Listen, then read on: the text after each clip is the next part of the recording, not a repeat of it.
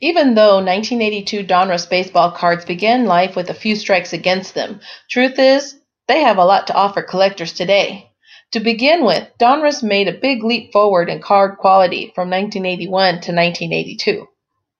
Now, that might seem like faint praise given that the 81s were printed on toilet paper and featured photos shot from a periscope on a submarine in Lake Michigan, but still. Second, the card design is pretty baseball-y, again an improvement from 1981.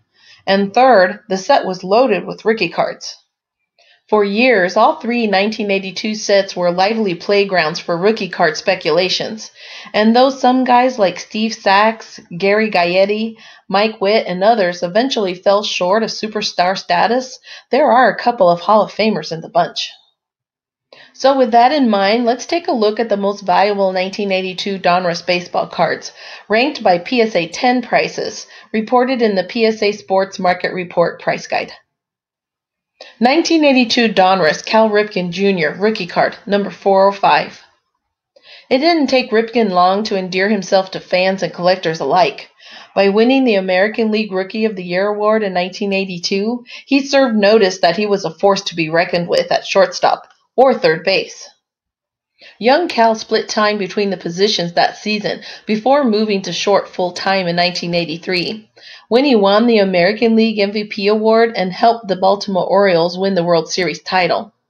Meanwhile, the pre-Broom collectors were setting aside Ripken's rookie cards from all of the 1982 base sets, Top Fleer and Donruss. That Topps number was a 3-player card, of course, and that fall they split off Mr. Rookie of the Year to create the first really important Topps traded card. Cal's Donruss rookie card is no chopped liver either, though, and it leads off here at about $200 in perfect graded condition. 1982 Donruss Lee Smith rookie card, number 252. Collectively, we still don't have a very good handle on what makes for a great closer. Mariano Rivera is a no-brainer, of course, and the first player to receive 100% support on the Hall of Famer ballot. But fans have always disagreed on most of the other big names at the position, and advanced metrics haven't helped that matter much. Two things are certain, though.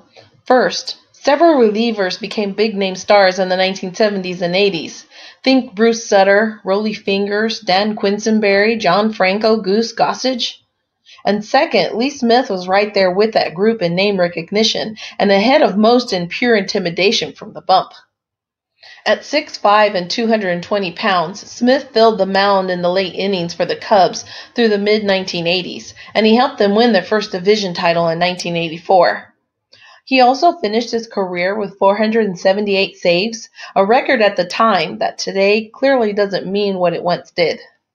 Still, Smith made it to Cooperstown in 2019 after a long wait, and his 1982 Donruss rookie card sits at $100 in PSA 10 condition. 1982 Donruss Bronx Bombers, Reggie Jackson and Dave Winfield, 578.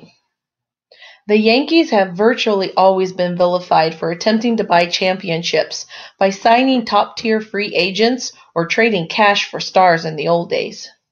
Collectors who weren't fans of those tactics must have hated this 1982 Donruss card, which showcases two of the Bronx Bombers' biggest names from the 1980s, Dave Winfield and Reggie Jackson.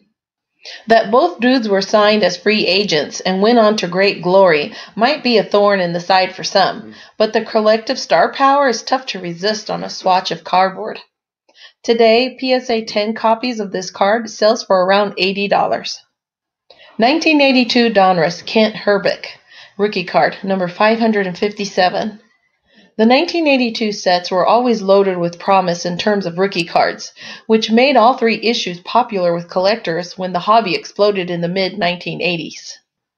Hrbek was one of the guys who drove the rookie card market, and he lived up to most of the hype by smashing nearly 300 home runs and helping the Minnesota Twins win 2 World Series in 1987 and 1991. Today, Herbie's 1982 Donruss is a $55 card in PSA 10. 1982 Donruss Nolan Ryan, number 419. Ryan virtually always appears on lists of the most valuable cards from whichever set he's in, and 1982 Donruss holds serve in that respect. Even though he was 35 entering that season, and even though most people probably thought he was about done, the Ryan Express would push on for another 12 full seasons in the major leagues. Today, perfect copies of Ryan's 82 Donruss bring in about $50. 1982 Donruss, Rickey Henderson, number 113. Henderson had served notice at the age of 21 in 1980 that he might be a different sort of base runner. 100 stolen bases really pops out of the stat line on the back of a baseball card. And even though the 1981 player strike busted up the season, Henderson still managed 56 swipes in 108 games. Then in 1982, Rickey demolished Lou Brock's single-season record for steals when he put up 130.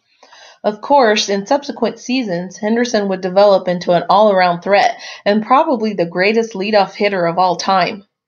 In 1982, though, collectors were pulling this now $50 Donruss card as Rickey ran wild with the Oakland A's. 1982 Donruss, George Brett, number 34. Like Henderson, Brett had done amazing things in 1980. Namely, he hit .390 and won the American League MVP award. And while Brett wasn't able to bounce back from the strike to quite the extent Rickey did, he still came out as a major offensive force who would remain the face of Kansas City Royals for another decade. Brett is still a collector favorite all these years later, and his 1982 Donruss lines up at about $30 in perfect graded condition. 1982 Donruss, Pete Rose, number 168. Love him or hate him, Rose was a dynamo on the field and remains a legendary figure in the game. He was also maybe the first guy to pull his cards into the stratosphere on the back of a run towards an all-time record. In Rose's case, that was an assault on Ty Cobb's career hit marks in 1984 and 1985. Today, Rose's pasteboards retain a lot of hobby love, and his 1982 Donruss is a $20 card and PSA 10.